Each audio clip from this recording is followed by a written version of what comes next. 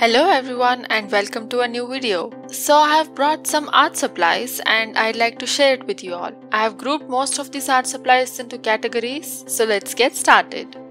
Let's start with something sparkly, something shiny.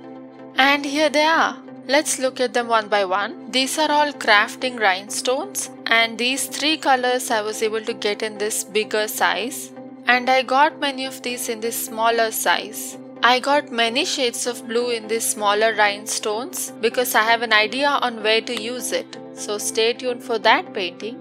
And I got yellow and purple in the same size. And lastly, of these white and blue stones, these packets have multiple sizes of the same color. So I thought that will be useful. These are all the rhinestones I got. I hope I'll use them soon because I've got a lot, right? Okay, let's move on to brushes. I've got this round brushes from Camel, and if you see any art materials looking dusty and dirty in this video, it's because I bought some wooden things to paint on and that has left dust on all of the art materials. And it also made my fingers so dusty. I feel so dusty. I just want to keep saying dusty. Okay, I'll move on. And I also got this 4 brushes set. It has a good selection of flat brushes, I felt. And I got this one single specialty brush. And when I looked at this in the packaging, I felt shocked because it says deer foot. And I got scared because I thought it was made out of deer foot and I didn't want to buy it at first. But then when I looked at the back, I realized these are all the shapes of the brushes. And it's just a different angled brush and I thought it's a nice tool to have.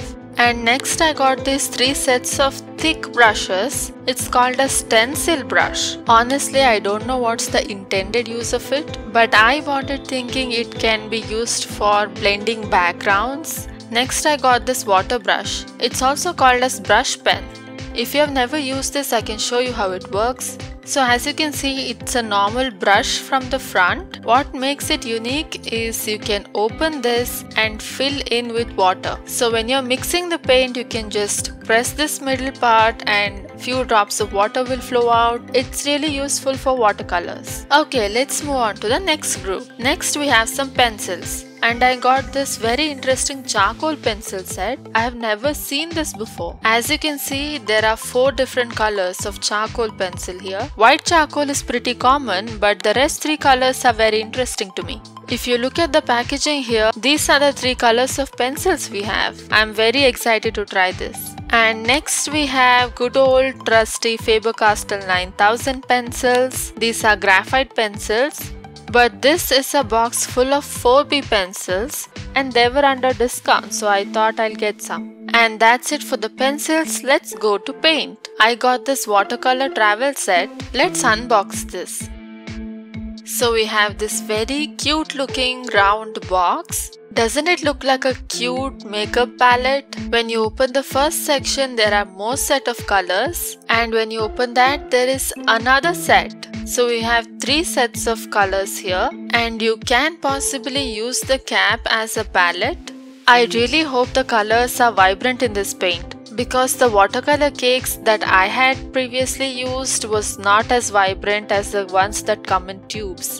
Either way, this is very compact and cute looking. I'm very excited to try this. Next I got this Fevicryl 3D outliners in the color gold. I have a project in mind where I could use this. So please subscribe so you don't miss more art projects. Next I got this masking fluid. I have been meaning to buy this since a long time. Masking fluid is used to preserve the whites of the paper in watercolors and probably gouache. So this can be very useful. And the next one is very random. I got some stencils. This is more for longer designs and the other 2 are for rounder and more like background designs. And next one has to be the most exciting of them all. I got gold gilding leaf. It has a set of 25 sheets, but the glue that is used to stick these gold leaves was out of stock, so I just have these gold leaves. I got these 2 identical looking sketchbooks of different sizes, and I have even started using this A6 one. I have uploaded this artwork on my YouTube shorts as well. I drew this while traveling on a bus and it's a very rough sketch, but I am very happy I did that.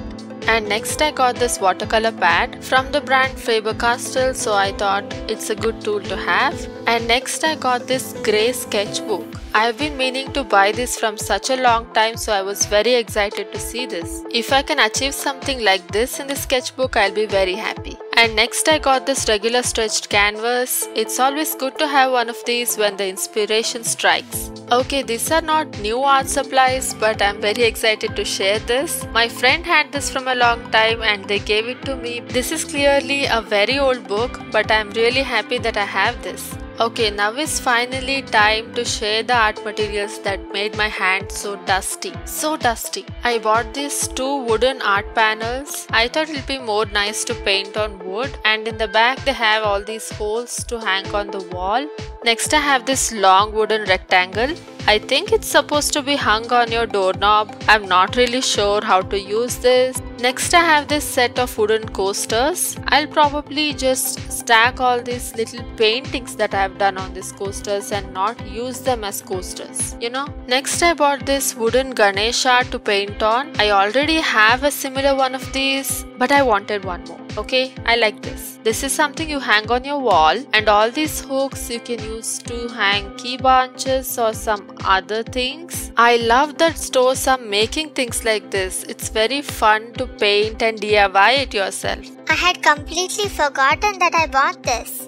There is nothing really special about it either. It's just a plain pouch. I thought either I can use this or I can paint this. This is the most unique thing I have ever bought. I got these two craft kits. As you can see, one is to make a dream catcher like this, and this one is to make a macrame wall hanging. I actually want to make this and share it with you all in a video. I think it'll be very interesting. Okay, that's all the things I got. It's a lot. I definitely think it's a lot, and this is in no way a show off or a bragging that I bought all these things. Until very recently, I was just doing art with regular pencils and printer paper, and now that I'm able to afford all this, I thought I'll get some and share it with you all. I'll eventually try all these art supplies in my coming projects, so don't forget to subscribe and come back for more art content. Okay, see you in the next one. Bye!